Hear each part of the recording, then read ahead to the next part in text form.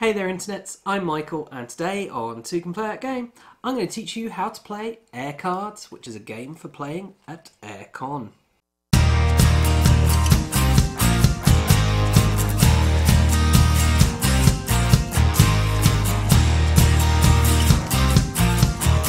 So to start, you will have needed to collect the components to play the game on your way into the convention. So do that first if you haven't already done so.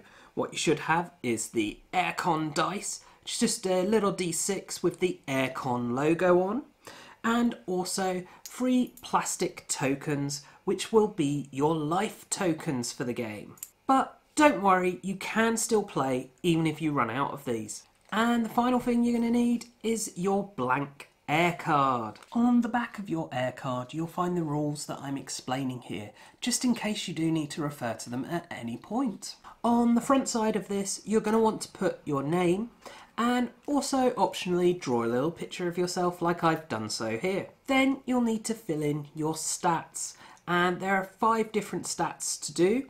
There is firstly rules explaining, secondly table flipping, thirdly strategy, 4th is quarterbacking, and the 5th and final one is cooperation. You'll be splitting a total of 1,000 points between all these 5 different categories, but you must have a different value in each of the categories. You can't have 200 in all of them, say. And the game sort of works like top trumps, so the higher your stat is in one of these categories, the more likely you are to win a challenge in that category. So that's everything you need to play. How do you then win the game? Well, at the end of the convention, the person who's managed to collect the most of these life tokens will win the game. So how do you get more of these life tokens then?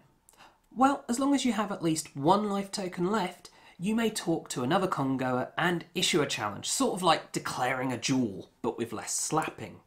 However, you can't challenge someone you've already declared a challenge against, and you can't immediately challenge someone back who's just challenged you. You can do it later on in the convention, just not right away. It's also important to note that you can challenge someone even if they have none of these lives left themselves. Then, to resolve the challenge, you will take your dice and you will roll it. Whatever number the dice shows is the category that your challenge is going to be in, from 1 to 5. If, however, you roll the lovely AireCon logo, you'll get to pick which category you do it in, presumably your highest stat. Then you will compare each player's stat in that given category, and whoever has the highest value is the winner. If there is a tie, the challenger will win the draw. Also, whoever does win, be it challenger or the person being challenged, they will take 1 life token from the person who lost. Obviously, if the person losing has no life tokens, then the winner gets nothing. Also, it's important to note that this is possible for you to gain lives even if you had none. If someone challenges you when you had no lives and you win, you'll gain a life. You'll keep partaking in challenges, either issuing them if you've got a life left or just accepting them from other people, until either you run out of people to have challenges with or you leave the convention. Either way, when you do leave, be sure to put your AireCard and all your life tokens in one of the envelopes provided. You'll then hand this in on your way out of the convention. The winner will then be whoever managed to collect the most life tokens. Then, after the event, the winner and runner-up will be announced on the AireCon Facebook page, so do be sure to take a look and like it. Plus, as an added incentive to play the game, on top of the fun of the game itself, the winner and runner-up will be receiving fabulous prizes.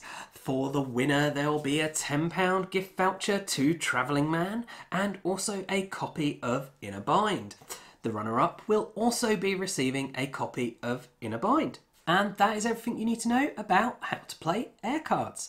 I do hope you've enjoyed this video and found it useful, and of course if you have, please do subscribe to the channel and share it with your friends and family, as well as taking a look at the rest of the videos on the channel. And do also take a look at us on social media. You can find us on Facebook and on Twitter.